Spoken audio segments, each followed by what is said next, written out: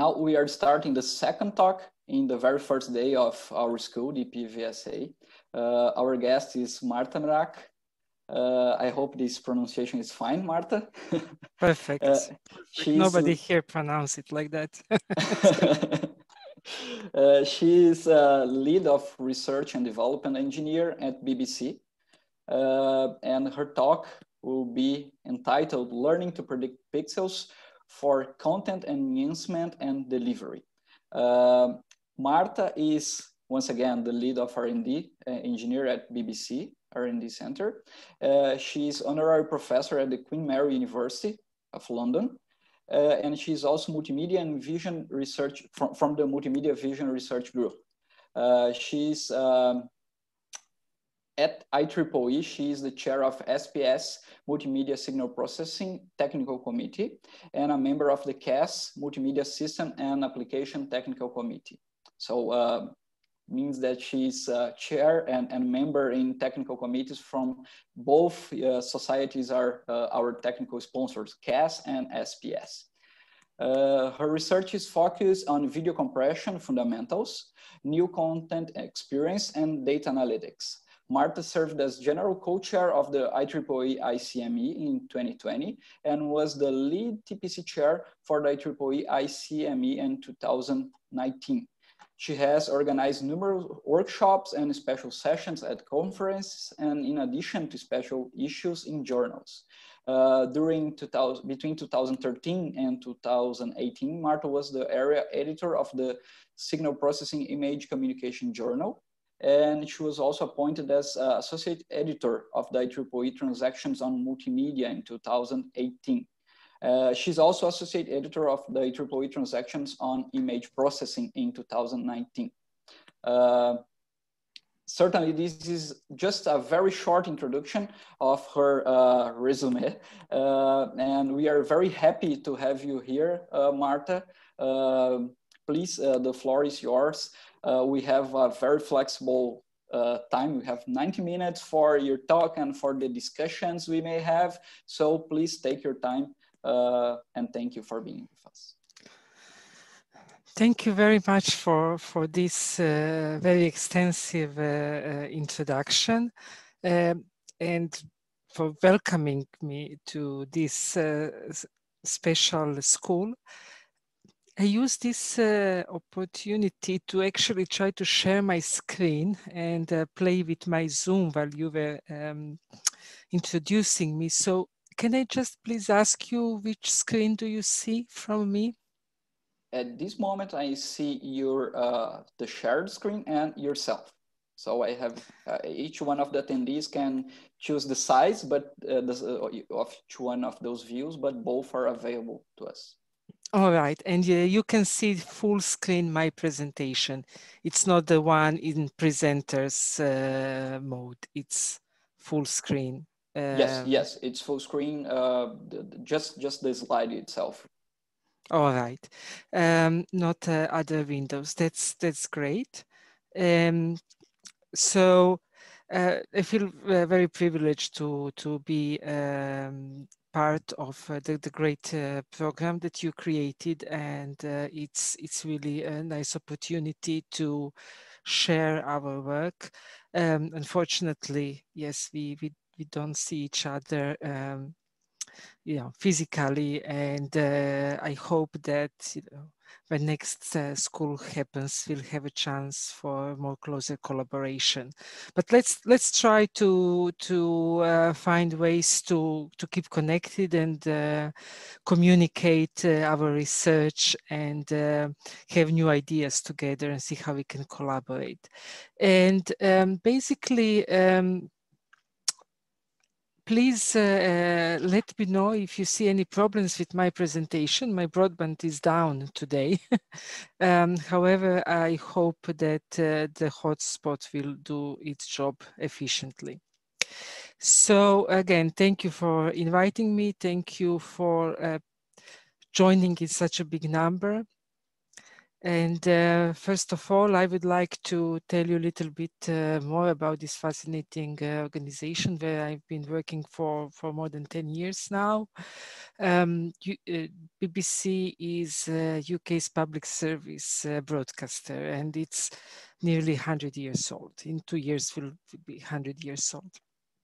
And people all around the world know about BBC content, especially news. It is consumed in around the world in 40 languages. This is a very important reason why its penetration is so big. Currently, global reach of the BBC is higher than ever. This is a number in this slide which shows that nearly 500 million people this summer within 1 week joined BBC services. So the main reason for such impressive reach is most probably the fact that international news services rank first for trust and reliability, which was very important also during this pandemic that unfortunately affected every corner of the world. What is probably less obvious about the BBC is that it always relied on latest advances in technology to reach audiences. Currently, reaching 500 million people weekly is possible only because of various digital platforms. So we have large engineering group that works with various partners to enable 24/7 service. And there is also a small department in this group, which is research and development. We don't work 24/7, and this is where I work. But it's very vibrant and a great place to work. And our job is to take to look at various technology and support BBC long term. So let me move to the next slide. Basically, in R&D, we work on fundamental technology research, diving deep into promising topics. We have around 200 engineers and scientists, and we also very strongly rely on a number of partnerships, international and national partnerships, typically supported by some research grants and programs. This is very important for to widen the scope of our research. So now about this talk, actually, finally, my specialism is in visual data processing. So I will talk about some of my recent work in that area. And this week we have great program. We'll hear talks that address various visual content processing aspects. I'll focus on two very specific ways of learning to predict pixels, and in two very different scenarios, actually. The first one is learning to predict color pixels using deep learning, in particular generative adversarial networks. And this is very challenging, predicting color pixels, because the ambiguity of the task. So for this task of colorization of black and white video, we have a lot of freedom. And also such tasks usually can be done offline. On the other hand, I'll also talk about a scenario that is different in many respects. It is video compression, and it targets real-time execution, right, on user devices. And so for such critical scenarios, we need to lower the complexity of deep learning. And we have to make sure that deep learning is robust. So there is no space for ambiguity. In this part of the talk, I'll again show how to learn to predict pixels, but I'll focus more on demonstrating need for interpretability and explainability of AI. So let me go to the next slide. Bruno, just to quickly check. So far, so good, this connection? Yes, so far, so good. Okay, thank you. So basically, visual content enhancement in the context of this talk mainly refers to making pixels look better. And there are a few areas where deep learning can help, where learning how to make pixels better can be super helpful. So such applications are, for example, denoising of videos, removal of artifacts, color adjustments, and so on. So in this slide, you should that it might not work very well to the poor bandwidth connection. The purpose here is basically to demonstrate how deep learning works on visual data. On a very simple example, when we have various layers of deep network and then visualizing the activations in each of the layers. So overall, when we try to learn how to predict pixels with deep learning,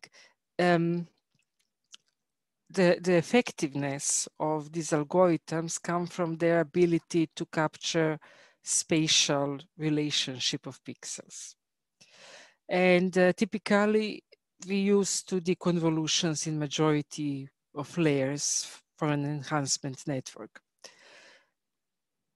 So you can notice that in this example, at the beginning, if I maybe can show with a pointer here, we have more details in the features, and later on layers extract more global features.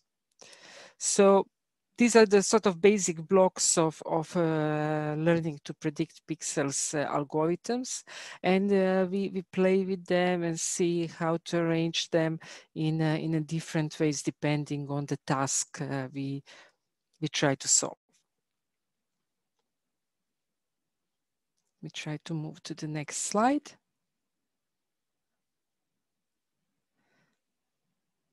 Which is still the same one. I believe this video can also play.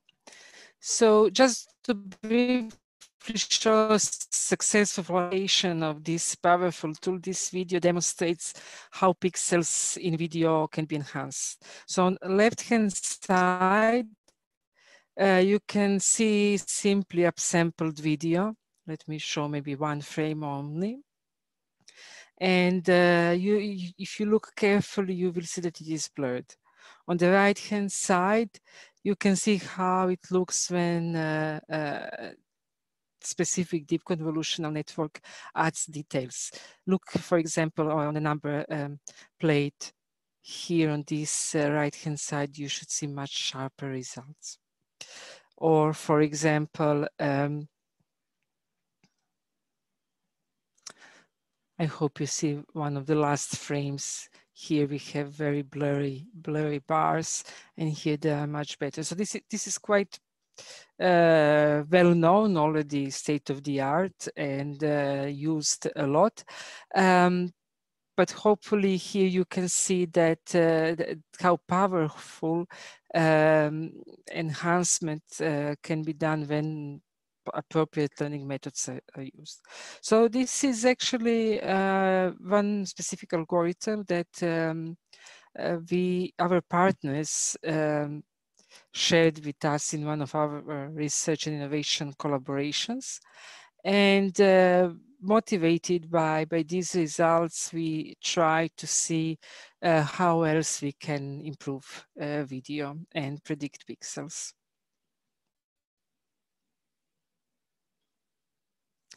In particular, very challenging task is image colorization.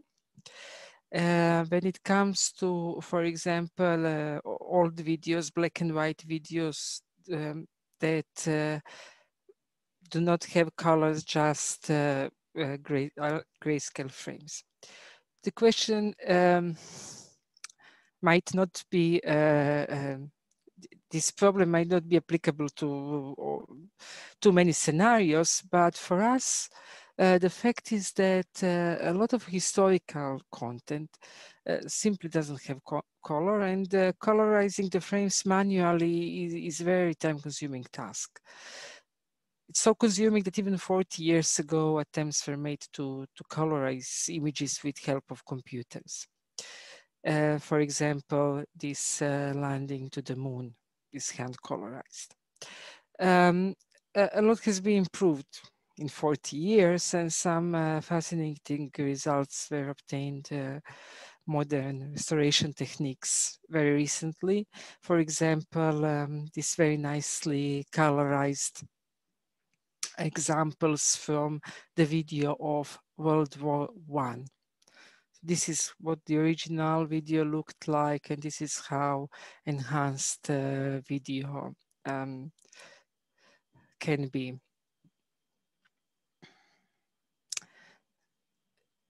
Very recently, various semi-automatic colorization techniques emerged. And in particular, this example shows interesting tool in which person indicates color for specific regions of a grayscale image. Like here, these two are grayscale images. And the program then automatically colorize the whole image. Obviously, this produces great results, but something like this requires a lot of manual effort and artistic experience. So this is another semi-automatic way to colorize images, where actually person doesn't have to manually select color for each image region. In this example, for example, if you look here at this left top corner, black and white images is colorized by providing an example of how the colors should look in that image. Or, I mean, you can see more groups of 3 images for each one of them. You have black and white image, you have example, and then result of automatic colorization. And this is very realistic and very, very nice. And still, manual effort is needed, and depending on the application, a lot of artistic experience might be required. So we've actually looked at enabling end-to-end machine learning solutions which don't require absolutely any input from user to colorize images. So there are a few techniques available already, but early techniques for colorization of black and white images in an end-to-end manner suffered and delivered the saturated results because only L1 loss was used during training of such networks. So basically, if you imagine that you here have lots of black and white cars, grayscale cars, the algorithm didn't know how to colorize them in a vibrant natural colors. They would end up colorizing them in something that is very, very brownish. And this happens especially if we train on a large database of images and that try to capture many different examples. This is where GANs helped us. And this powerful network, pix-to-pix, is used for various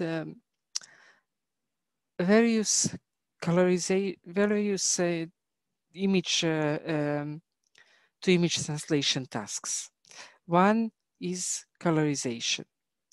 So in our experiments, we actually noticed that the results we are getting just by applying pix are not sufficiently colorful. So there is always with GANs a lot of room for improvement.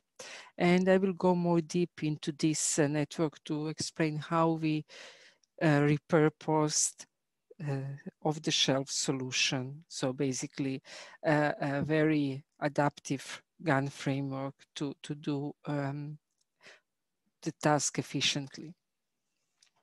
So in GANs, which consists of generator and discriminator, the goal is to obtain efficient generator, this box here. And in this specific pix-to-pix framework, these generators is unit. This is encoder and decoder with these skip connections between mirrored layers in encoder and decoder stacks. So this specific GAN is actually a conditional GAN because of this input conditioning what the discriminator is doing. So in particular, the result of generator in our case should be colored image, which is conditioned with this grayscale input. And in GAN, typically, we have both generator and discriminator competing against each other during training in order to improve their performance. And discriminator during training learns to classify between fake and real images. Fake means an image that is obtained by generator, like in this example. So this is our generator. We condition it with the black and white image. It gives this output, and the discriminator ideally recognizes that this is a fake image. If this is actually the real image, and ideally discriminator would recognize that this is a real image. Of course, if a discriminator starts very much guessing correctly what is fake and what is real, generator will try to improve and produce better and better images.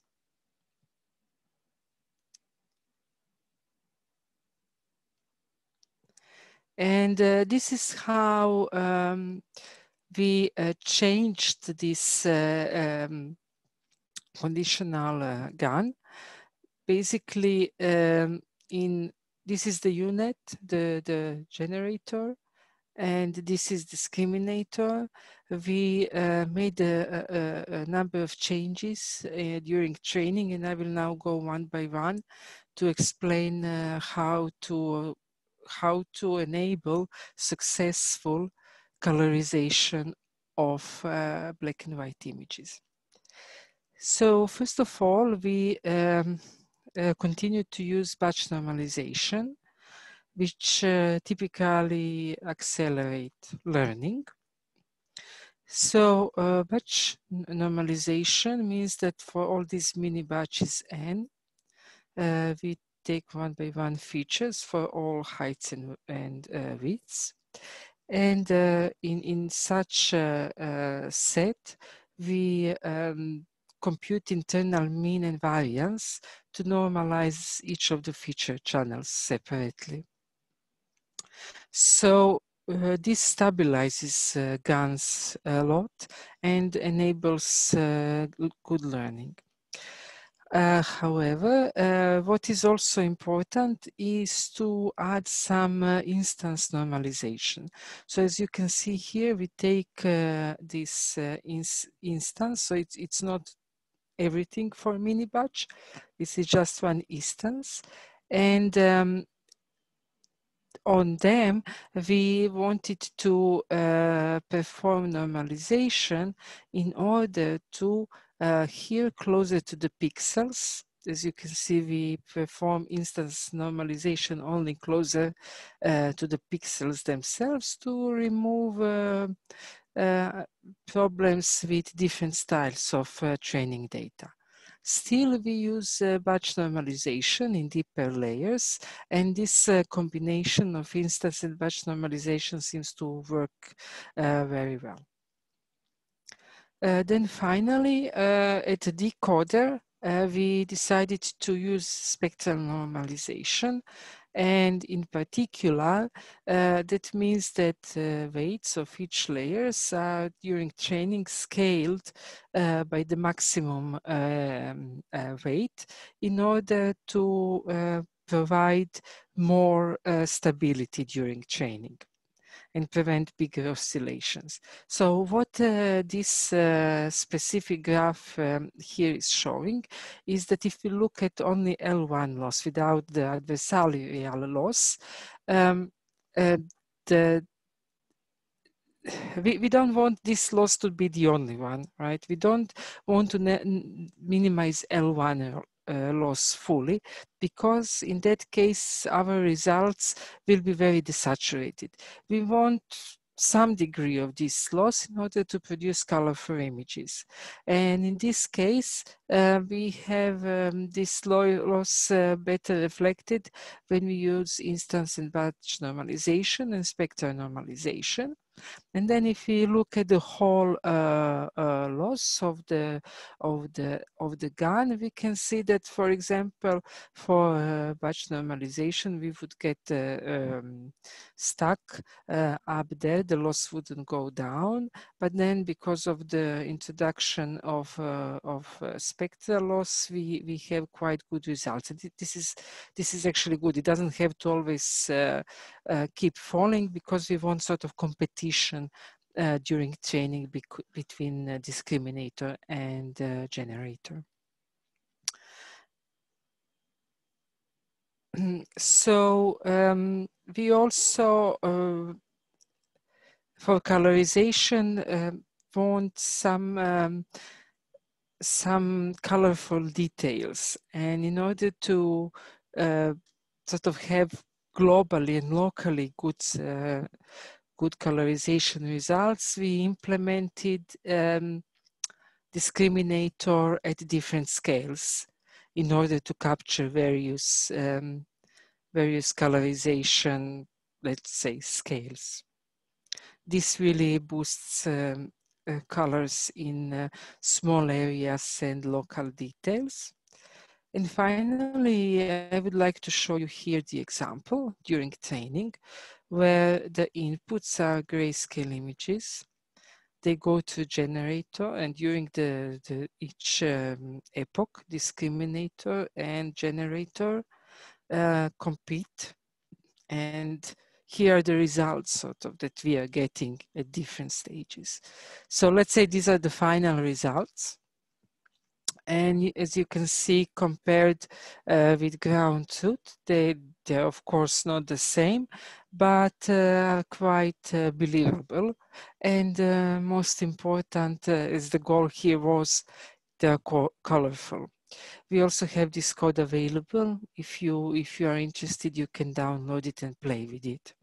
Obviously, with this beer, the algorithm didn't quite give quite a good result, but this is what it is, with learned algorithms. And in a paper that we published, you can find also more results of how we basically measure and evaluate GANs. GANs are super difficult to evaluate. What does it mean to give a good colorization results. In our case, we decided to measure colorfulness of our results. This blue line, for example, shows a histogram of one color channel of the originals of original color frame, and here for different combinations which we addressed, we plot how the histograms look like. So more narrow the histogram is, more problematic the colorization is, because it's more or less brownish images. We want much wider colors. Second, much wider color histograms, basically. Here we have more examples. In this case, you can see that when we add, for example, multi-scale discriminator, we have more details, more colorful details than before, and also globally the colors are reasonable in these examples. Future work, we can say current work, ongoing work is focusing on further adding some perceptual losses and extension of this work to video colorization, high resolution image and video colorization as well. So this is basically all about learning how to colorize pixels. And in the next part of this lecture, I will talk more about learning to predict pixels for video compression.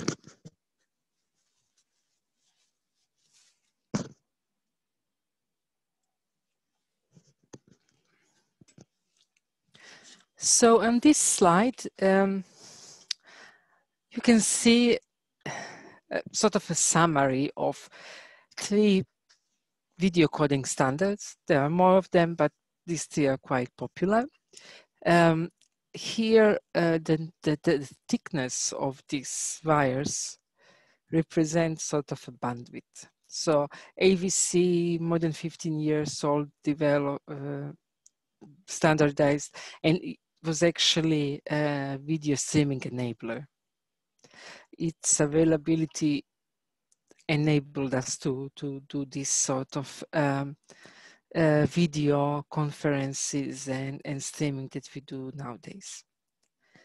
So HEVC came more than 5 years ago, and roughly 10 years after AVC, and it required only 50% of the bitrate to deliver same quality as AVC. Because of that, it enabled UHD and HDR streaming. Just a couple of months ago, H.266 VVC has been approved, standardized. It's amazingly efficient compression standard. However, it is still not yet, what is this killer app? What is it going to enable? But it is very interesting to see that. And all these are standards that basically can be implemented in many devices and widely used. In parallel with this standard development, during last maybe 5 years, we have a lot of research going on compression of video using machine learning. And that compression of videos is not yet typically at stage that machine learning, deep learning based codec that is end-to-end machine learning can be deployed on any mobile phone, on your set-top box, and so on. There is a lot of work going on, and there is something in between. such end-to-end deep learning solutions and these standards. And today I will focus on that what is in the middle, which are specific tools which can be used in the codecs, in the architecture that is similar to AVC, HEVC, or VVC, but are smaller tools and also deep learning based. In particular, I will focus on the need of using transparent AI, transparent machine learning. So just to, in the most simple example, I believe, explain what I mean by transparent use of machine learning for video compression. So let's try to go to this example. Here we have a video, and it's high bitrate, as illustrated by this thick blue line. Before it's distributed to numerous devices, it has to be compressed. Here in this green box, we have, let's say, encoder, and these standard video encoders are very well understood, very well known, very well documented. We basically know every single part of them, how they work. However, they may not compress the video as much as we want, which is illustrated here. Let's say the bit rate achieved with this compression cannot reach some of the devices. So what we want to achieve by deploying some machine learning AI algorithm within very well-known framework is to enable all users here. You see now when we added this black AI box, now everyone can see videos because the bitrate is sufficiently compressed. So that looks good so far, but the problem is that this black box relies on something that is learned. And because of that, in many cases, we don't know what it learned. We just say it is a black box, it's deep learning, and basically this is an approach which cannot be trusted. So in this example, we show a hypothetical scenario when, for example, we get some unpredictable output of the black box, which basically sends a broken bitstream which cannot be then viewed anywhere. And if we don't understand the inner workings of such black box, we may end up hypothetically in scenario like this. So to prevent this, we have to have more trust in these powerful technologies. We have to develop more trust. And this is, in this example, shown here by transparent box. Transparent box instead of black box, indicating that we can fully understand what it learned, what it achieved. And in this case, you can see we still have sort of video delivered everywhere. This transparency that brings trustworthiness in the AI system has another very important benefit, and that is that once we know what AI learned, we could potentially trim it and simplify it and make it lighter and more easy to deploy. So in this example, I illustrated such simplified AI with a gold star because it's sort of trimmed, it's more easy to implement, it's not power hungry, and it's reliable. So what does it have to do really with video compression? I will try to demonstrate in the next examples. Here we have a traditional VVC encoder, very similar to HEVC and AVC. And researchers are experimenting in putting AI boxes in different areas. And as a person who worked in video compression for nearly 2 decades, it interests me a lot of what these black boxes learned that researchers didn't manage to capture, to intuitively develop during last few decades.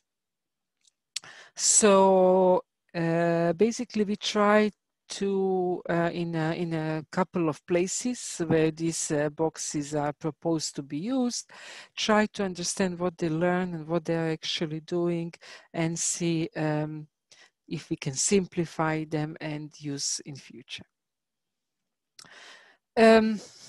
Typically, explainability of AI is term used for classification. For example, if user provides an image and says what type of bird is this, then our machine learning algorithm will explain that it is specific time of bird, and it can even explain why. So this is sort of explainability directly to the user. And also it can perhaps provide some examples why it's not. This sort of explainability is not exactly something that can be applied in video compression, at least not in the examples we studied. And we had to sort of try to see what we can do to explain what a machine learning model learned during training. But in our case, really, we don't want to go into complications of explaining that to any end user. I mean, it's complicated enough to explain what video compression is to the end user that watches video. We try to explain what machine learning algorithm learned to video coding engineer, to a broadcast engineer, to someone who will deploy a video codec which has these machine learning boxes, and so that this person can trust that this algorithm will not lead to blackout or some undesirable effect. So let's start with very simple, one of the building blocks of video codec, which is interprediction. Let's consider this image, and one feature, very significant feature of images, is that there is a lot of spatial correlation between pixels. Let's focus, for example, on this area of image. So let's say our decoder is receiving data about this image and already has decoded the green blocks, the blocks in the red shape, which, let's say, correspond to pixels in top left corner on this image. Then the decoder tries to predict what is here in the yellow box based on the pixels it already knows. Right. So we have many very good algorithms that do that already in a way that is fully transparent and part of the standards. But here in this example, we have neural network. We try to feed into neural network these reference pixels in the red shape to get out prediction for this yellow block here. So there have been a few attempts recently to do this prediction using deep learning. And what is typically used, so we have our input shape here. We want to get an output like this. And typically we have fully connected layers. We build a network of fully connected layers. We put activation after layers, and then the last layer synthesize this output. This works. This can produce quite good predictions and improve compression performance. However, if we just copy the weights from these layers into a video codec and use it like that, we cannot guarantee that it will work in a useful way all the time. So here is an example of how we can simplify such network in order to better understand what it learned. So it's sort of post hoc analysis. Let's first go to this pyramid. Here we have reference pixels. First layer of network typically will produce different features, taking into account all the input pixels. Then these pixels will be combined. These features will be combined. The number of them will be reduced, and then from them we can compute pixel by pixel. So it's very, very actually time-consuming task. So we try to figure out what all these layers learned and how they derive their output. And in that, to understand that better, we disable activation functions, which might sound like a controversial approach, but we are not the only ones who found that activation functions in these video compression tasks, prediction tasks are not necessarily required. I'll show you a couple of more examples where activations have to be the part of neural networks. In this case, they do not have to. In particular, in our paper, we show how by removing activations, we can hugely simplify this whole process and capture all the numbers of features and different learned neurons into a very simple operation, from which just by matrix multiplication we can derive pixels of the output, taking into account with simple matrix multiplication the input pixels. So this is sort of a way to explain what network learned. And in this example, you can see how for one specific mode that was trained, we can now visualize how for each pixel of block that needs to be predicted, the neighboring values are taken into account. So typically for pixels that are down here, we will have more blocks from here providing weights for their estimation. For some blocks that are further away, there are different mixes. This is basically how this first block is predicted using mostly pixels from surrounding area. Interestingly, here we learned that this maybe this is expected, that the pixels that are further away are rarely used, so we can also cut the number of operations by making less pixels used for prediction. So once we understand how pixels from reference are used to predict frames, we can say this is our star algorithm. It's fully explained, and we can trust how it works.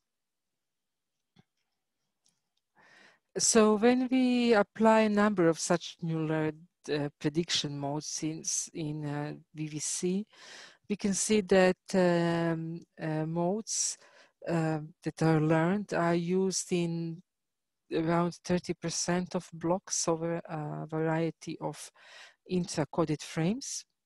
So in this particular example, the red blocks indicate use of learned modes, while blue blocks are here for traditional prediction that is currently in video coding standards. For more details of how much actually is, how much gain these modes provide, you can check our papers.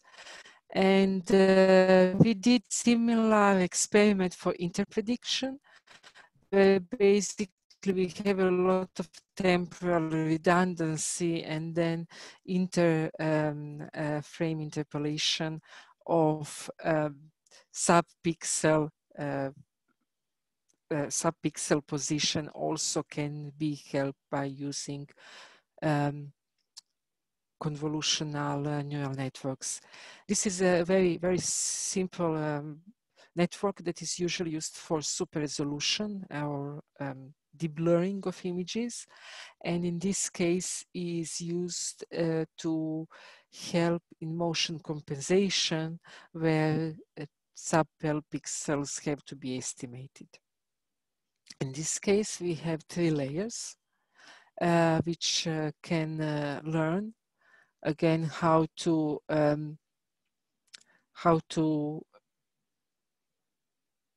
this is a residual network, how to provide data that can be added to the input so that prediction can be achieved. This this video shows how actually this convolutional network works. First layer takes into account 9 by 9 features. The next one is 1 by 1 convolution, and the last one is 5 by 5 convolution. So basically, to compute 1 pixel, there are many operations that we have to go through in order to predict a pixel. So it is it can bring nice gains, but it's extremely complex. So what we did again, we removed some activations. We tried to see what happens. Again, activations actually didn't hurt the removal of activation didn't hurt the performance, and we now can we have linear system that goes from input block to the output one. We can combine all the learned features and build a very simple matrix that from 13 by 13 blocks provides our predicted pixels.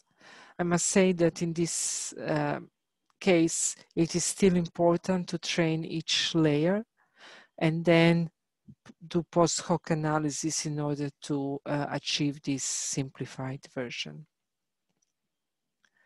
So we did this for all half and quarter pixel positions in VVC. We can achieve a couple of % gain for some sequences. And what this illustration shows is that if these black dots are full pixels, right? And we, let's say, have to predict a pixel in this position here, this is how the filter to obtain a pixel at that position looks like when it's learned. And also this is sort of a 2D filter for this position, which is half to along the x-axis, and along y-axis is 3/4.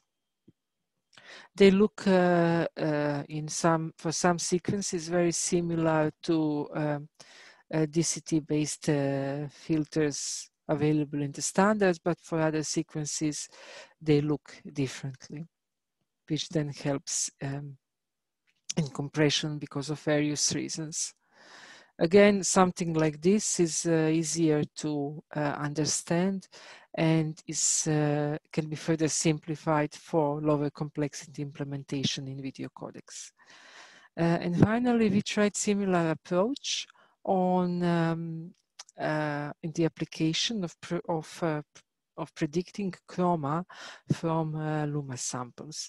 So when we do compression, we go line by line of a block of pixels, and let's say we are in this position here, where the yellow block is, and let's say we already compressed or decoded Luma part. Neighboring blocks have chromas already, so basically from both the Luma and surrounding Lumas and chromas, we can try to predict chroma here. This is something that has been used in recent video coding standards, such as range extension standards of HEVC, and also in the VVC. We have efficient chroma for Luma predictions. However, these algorithms that are used there are quite limited, and we build a network, neural network, that does improved prediction of chroma. In particular, the inputs to this network are boundary samples that are Luma and 2 chromas, as well as collocated Luma input. And what is powerful about this algorithm is that it has an attention module which manipulates the boundary, and based on them guides how to predict chroma or from the Luma samples. However, at the end, when we have 2 chromas of that collocated block, while we can get very good savings and compression efficiency improvement, the problem is that the whole process can be quite costly. So what we try to do is again simplify the model in order to achieve results in a more efficient way. Very important here is again attention model. I would like to stress it a little bit more by showing this example, because this is what mostly makes this process different than what is used in current standards. So basically, let's see, this is your original block, and that its color components have to be predicted from its Luma and all neighboring samples. As you can see here in this example, for example, this pixel is very, very difficult to predict from neighboring pixels. It's better to take into account something that is further away. Figuring out this diagonal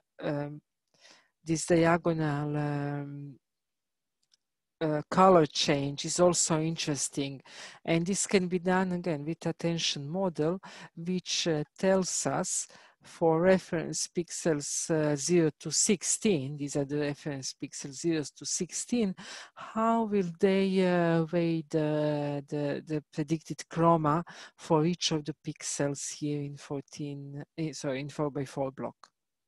So for example, pixels from down here 0, 1, 2, 3, they will guide how the pixels here in this bottom right corner will be predicted and so on. We have more details in our paper at ICIP next week, and also in a revision of a journal paper. So let us know if you are interested to learn more. What we did in particular to make this network simpler is to build a multi-model which takes any block size, and for any block size learn how to predict color pixels. We again played with the idea of removing some spatial convolutions, which worked, to remove activations, between convolutions on 2D signals. But please don't let this be misleading. We still keep lots of activations.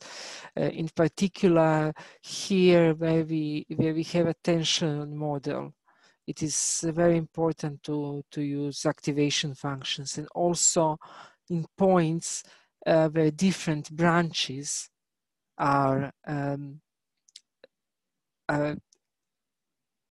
merged, is also very important to keep activation functions. So for example, from these 3 by 3 convolutions, we remove one activation here, and here we remove another one there. Here a similar scheme as before is shown on how to merge 3 by 3 convolutions. And it is again based on analysis of the receptive fields. Why we focused on simplification on this part and this part is because these 2 branches contain 90% of the parameters and take not only a lot of memory to store them, but also it takes time to predict pixels. It takes much longer. So after these 2 simplifications, we have much simpler models. So from 2 3 by 3 receptive fields, we learned 5 by 5 filter, and here from 3 by 3 and 1 by 1, we learned 1 3 by 3. We train with more layers, which between them don't have activations, and then post hoc derived simpler filters. In this case, obviously, we cannot fully simplify this machine learning algorithm, but it's still much more transparent and more efficient for implementation than the original one. So this is an example of where we still don't have full transparency of what is happening, especially with the tension model and so on, but at least we are not using as much unnecessary computations, which is very important for practical implementations. The main point of the whole second part of presentation is that interpretability and explainability of machine learning, especially those black boxes of machine learning, such as deep learning, is very important. And it comes in many different ways. There are many different approaches to achieve explainability and interpretability, but they do not necessarily apply to the algorithm you are developing or you are learning about. However, if you manage to develop interpretability and explainability modules or reuse some, the benefits can be huge.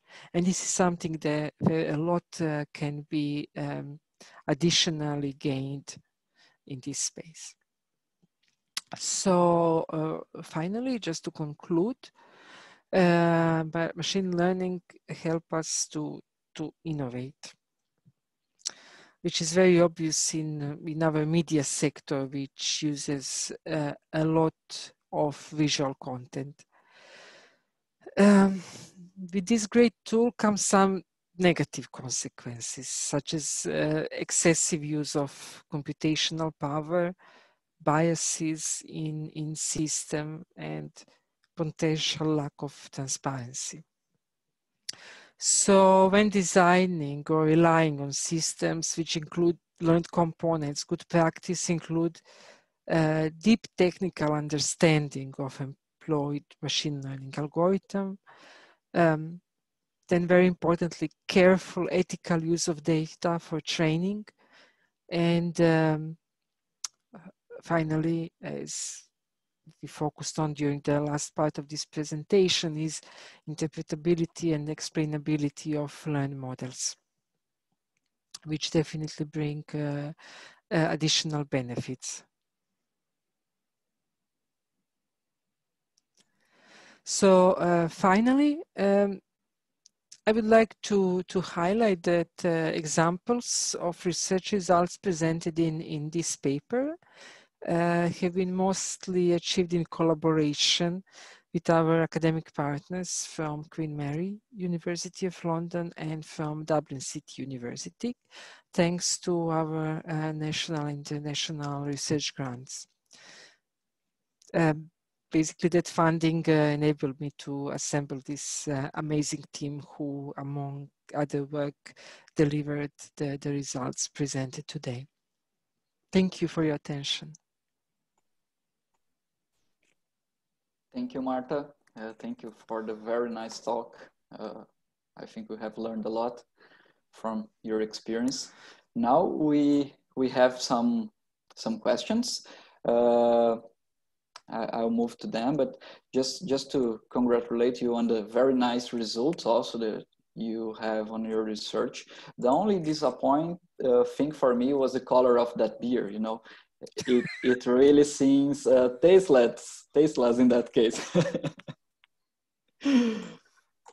Let me move to Professor Suzin. He's making a question. Very interesting presentation and coloring technique. I was wondering if some situations may have a different behavior, like spilling over the borders of an object. I think it's more like color bleeding sort of problem. Could you discuss a little bit that? Yes, there are problems like that, and we are looking into basically object segmentation as part of pre-processing, also using deep learning, so that we can focus more on really sticking the colors to the real shape. And this can be a big problem, but we haven't seen it too much in the examples. I was expecting more in our results. We've seen that in some cases, and it's super annoying when color goes across the boundary. So it's a good question, and I don't think it's fully answered, but hopefully, yeah, we'll continue to until we deliver some better results. Okay. Wagner is asking, why are the AI approaches to interpretation not using data in the, oh, my window is moving, sorry, data in the lower right blocks? This is just unnecessary omission on our side. Of course, you can use data in lower right block and also in the right above block, and that would be much better actually. So this is a good observation. There is no reason to skip it except for getting results quicker as we did. Yeah, there is always this trade-off in terms of the size of your input and the sort of results you can get on time, right? Professor Guilherme Correia is making a question here. Hello, Marta. Thank you for the very interesting talk. Regarding the transparent models for intra and interprediction, I'd like to ask you if you notice significant accuracy losses or bitrate losses when using them instead of their counterpart non-transparent models. This is exactly what we want, the question that we wanted to answer with our research, in addition to understand what has been learned. And we observed that we don't have losses. So we have, I mean, video coding is very specific. In video coding, we don't use just machine learning to predict pixels. We keep all these old modes, all of them, right? So and then our learned modes compete with all the others.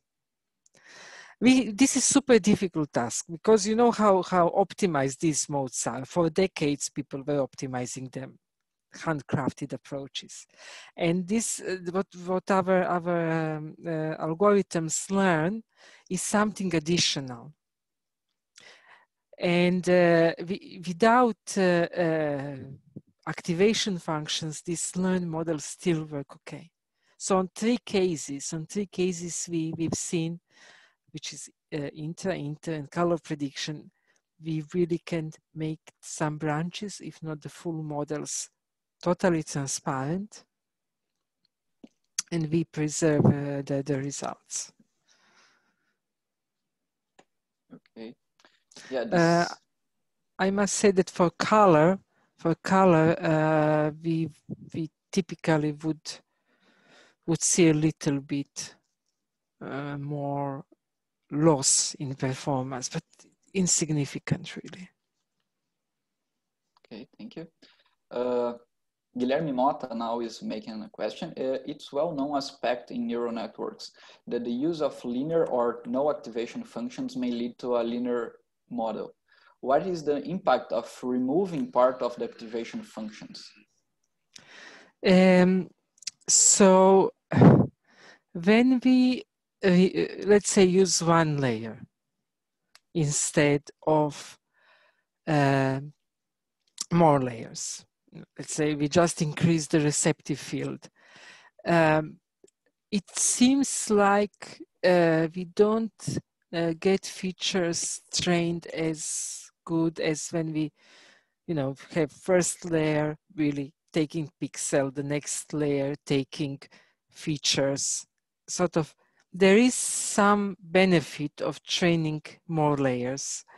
We try to also examine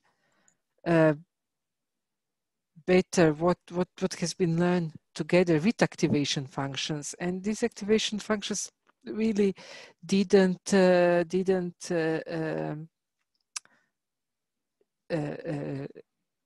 perform consistently, right? So I guess the most complicated thing was to consolidate, to put together, let's say from one input, from one 2D field, you have 64 features, learned features. Then for this 64, you do one by one convolution, and after that 3 by 3 convolution. How to consolidate that into simple matrix multiplication? Yeah, thousands of parameters. How to put them into small number of parameters? So a lot of manipulation was needed there. Understanding, which bits to pick. That was super complicated. But I am not sure if I answered the question. Hopefully, otherwise Guilherme can reinforce the question in another way. Giordano has a question, but I believe it has been answered already. Does the convolutional operation simplification implies in an inverted loss of quality or increasing bitrate? I think you mentioned that when you mentioned the modes are on top of the others that are already available, right? Yeah. So. Yeah. Okay, in this case, I can move to Alex has a really interesting question here. he congratulates you for the impressive work, and he wants to know if there's any chance to see those GAN coloring techniques working on what's the term here, on real-time transmissions. I mean, he asks, okay, if I have a low bandwidth network, could I send a 400 sort of just grayscale and make this coloring at the user side? I think that the most accurate answer would be not yet. I mean, there are fully end-to-end machine learning approaches of video compression, which require huge power at the decoder side. And they are not real time now, as far as I know. So I think that you know, one day if we have different chipsets in our mobile phones and set-top boxes and smart TVs, and if the machine, the deep learning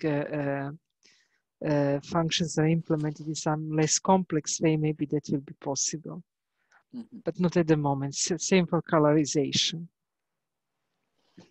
Yeah, sounds good. And actually this connects to Thiago's question because this is really connected to computing effort. The question is how to explore approximate computing when using learning approaches for compression related mechanism. I think like approach search, at least as quantization of those networks. How do you see that? Yes. So quantization of networks, integerization of networks is something that we do use. We use especially in interprediction, I think without any bigger issues. For colorization, we did integer version. And basically, the quality of prediction is highly reduced. So it seems like we've written about it. It's just not published yet. But some answers, I guess, next week during ICAP might be also obtained because people will there also present their works on related topics. It is a challenge. Sometimes even during training, you have to modify some steps in order to be able to later on do your quantization or integerization efficiently. Nice. It so is a big challenge. It's an invitation to see those works on ICAP, right? Yeah, I think there will be in the ICAP and the next couple of years, various approaches, other approaches will come up. Yeah. Sounds great. If you allow me, we don't have other questions from the audience, but I have one on my own. If I got it right, the interprediction is done at pixel level, is that right? So for each pixel, we have different matrix, yeah. Mm-hmm. And okay, but then you have this block level structure. Block level? You take the borders of the block, so you are completely compliant with current standard style of predictions. That's right? Yes, we even in some implementation we tried to really, you know, not impose too much on you know on pixels that we are take as a predictions as a reference. We wanted to take the same amount as let's say current standard provides, which is basically 2 lines or something like that, and you typically have longer than what I've shown in our results, but I'm not presenting those results here. It's